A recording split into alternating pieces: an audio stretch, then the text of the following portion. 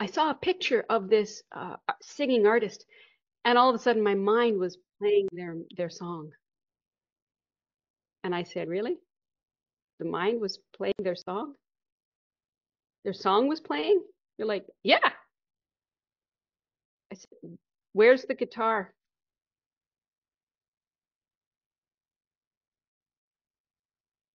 And it took a little bit of back and forth.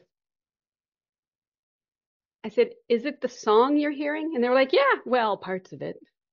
No, is it the song, the actual song that you're hearing? Well, some of the words and lyrics, no.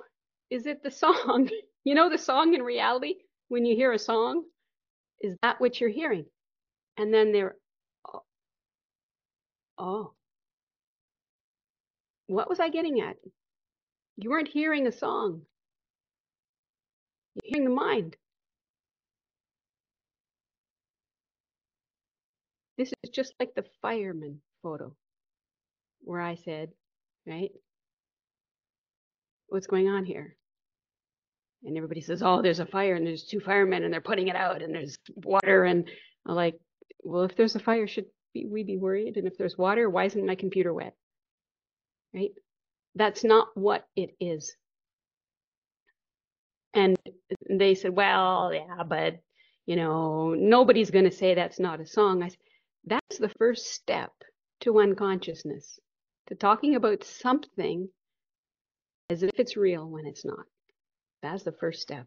It's so sneaky, so slippery. And almost everybody in society does this. What are we saying? We're saying, and then through the conversation with that person, they started to see. It's like, oh, is mind a poor replica or imitation of the reality? I said, yeah, very poor, right? Then he started to realize, oh yeah, I can't hear the drums and the guitar and everything all at once. I can only hear the drums. I can't hear the guitar at the same time.